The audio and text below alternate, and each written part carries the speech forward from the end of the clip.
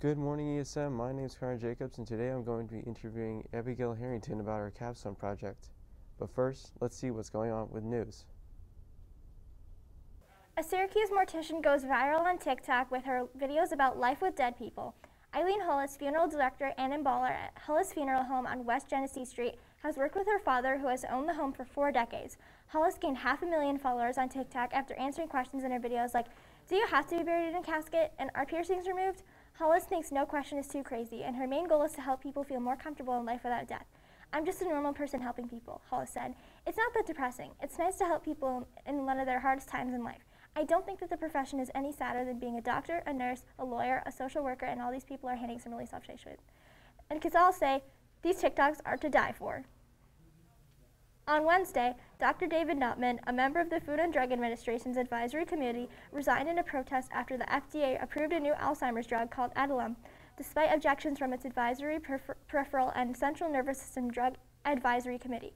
Dr. Nutman said, "I resigned from the PCNS committee because if I were to ever ask to serve on a future panel, I wouldn't want to be treated in such a disrespectful way that the external advisors were treated."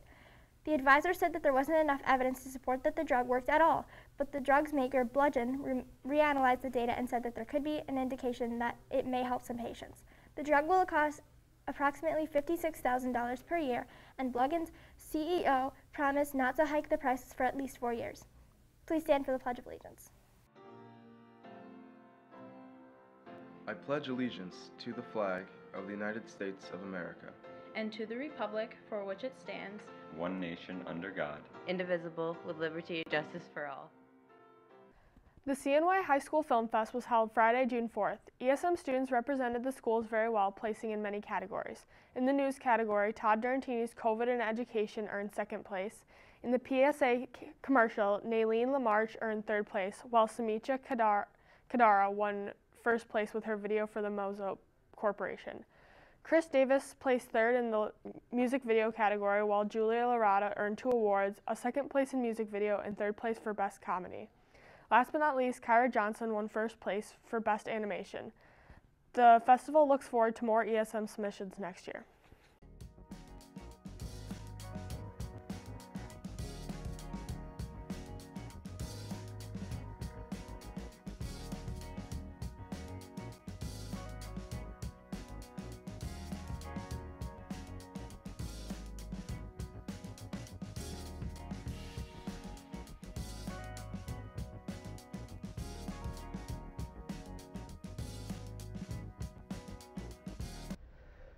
So, Abigail, for someone who doesn't know anything about your capstone project, can you tell me what it's about? Yeah, of course. So in the courtyard outside of the library, my project was creating an outdoor classroom. So this was able to happen with a bunch of volunteers that helped with the landscaping, the mulching, the weeding. And so this space will be able for students' use, whether like study halls or lunches, to go out to do their work, or just to get a break from being inside all day. And then teachers will also be able to bring their classes out there. So I think it'll be a really great environment for students to be in. Well, I was out there recently and I saw some birdhouses and feeders, as well as a little garden area. Can you tell me about that? Yeah, so we added those things to make it more of like an outdoor kind of environment. And what's really nice is it ties into the science curriculum really well. So for the global environment class, which I know that you're in, and your project is on ornithology, so that they're able to use those birdhouses and bird feeders to study birds. And then in the environmental science class, they can use the organic garden for their locavore project.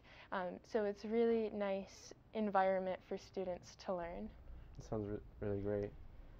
And just back on topic of your capstone project, what do you hope for it to do in the future? Yeah, so I really hope that students will use this as a resource. The reason that it was born was from COVID last spring. For me, the strategy that I found most effective of managing my mental health was just going outside and getting some fresh air. And so that's what I wanted to bring to ESM this year, and that's why I created the outdoor classroom. And so I really want students to use this as a tool for them to go do their work outside instead of being inside all day. And I really hope it benefits them.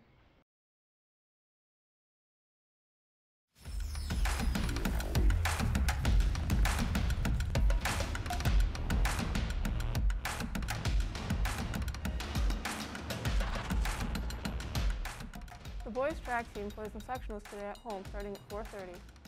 The girls track team came up just short of sectionals title after losing by half a point to Central Square. Ivani McDuffie got first in the 100 dash. Kiwani won the 100 hurdles, and Ariana Finkelstein got first in shot put.